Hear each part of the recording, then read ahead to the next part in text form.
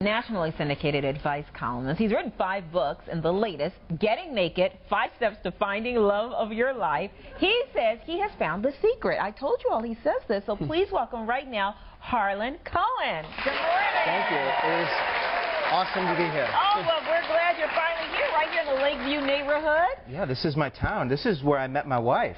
Really? How many years ago? We had our 10th anniversary a few days ago. The secret. I met her at the UPS store on Clark Street, and she wasn't delivered. Like, this was for real.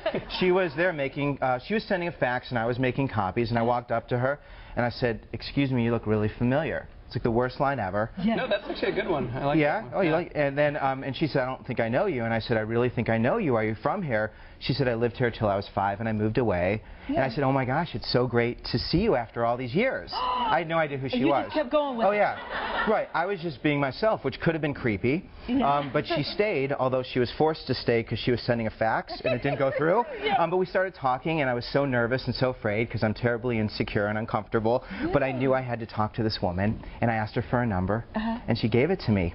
And you know the craziest part? Okay, we ended up getting married, but she had rejected me on JDate, an online dating service. No way. 3 months prior to this, and just serendipity, I bumped into her. But did you know when you bumped into her that you had applied for a date for her? No, not till the 3rd date. And I know, yeah, the 3rd day I was in her place, and you know, it wasn't the 6th date, and but no, nothing happened that date. Anyway, but I saw that picture, and I was too afraid to tell her because I didn't want her to think I was a loser because she had rejected me and she liked me. I fooled her.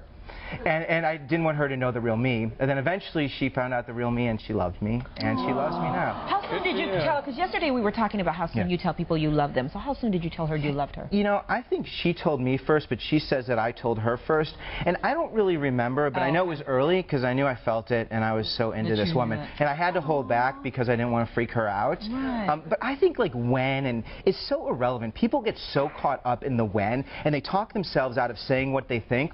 And that texting thing, the man who texts things, I hate that. Yeah. Do you know what? No, I don't hate that a man texts. I hate that a woman's going to judge him for that. Because you know what you need? Oh yeah, because you're so busy judging and penalizing someone for being honest. Pointing at me, like only at me. Wow, what did you do? I was watching you, and you were like physically repulsed by the idea. And yeah, and the thing is, if this is a man who you find interesting, and let's say he's so busy, his plane's about to take off because he's going overseas, and he can't call you, and he's not in a place, and he texts you, and you go, "Oh, he's another loser." How about you saying to him, "Pick up the phone, I want to talk," and saying, "I'm so flattered that you asked me. I have a rule that I only go out with guys who ask me over the phone."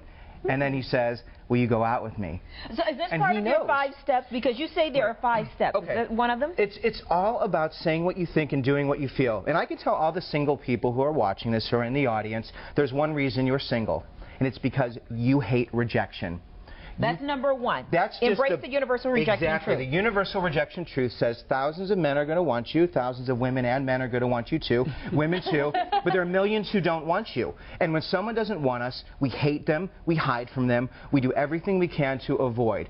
The universal rejection truth of dating and relationships says not everybody's going to give me what I want. You have to make a choice. Do you hate it and hide from it, or do you say, "I give you permission to not want me"? But I still want you anyway, and you pursue them, or? Well, you find out, why don't you want me? See, most people can't handle this. Yeah, you're again, physically ill. Oh, I was like, oh, really? But don't you think, like I actually really enjoy being single. Yes, he does. I really do. I don't know about that. I really. He knows me better than me. You know what? You're the guy who I hated growing up. Okay. You're attractive, okay? You're athletic, right? Like you smell good, or maybe it's you. You know what?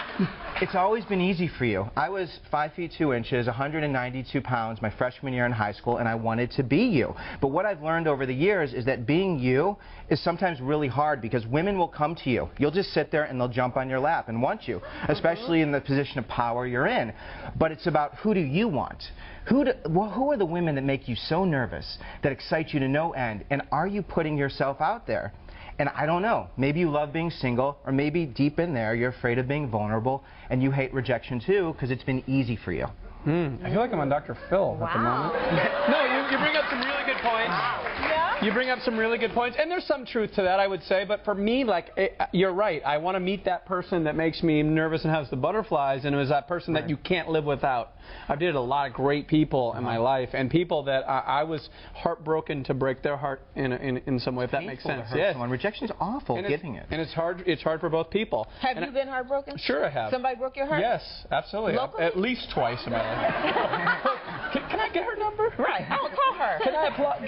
Can I congratulate her? Okay. All right. So next point, number 2. Train in a thong, men and women. And I love, like, Ryan just put on his thong for a second.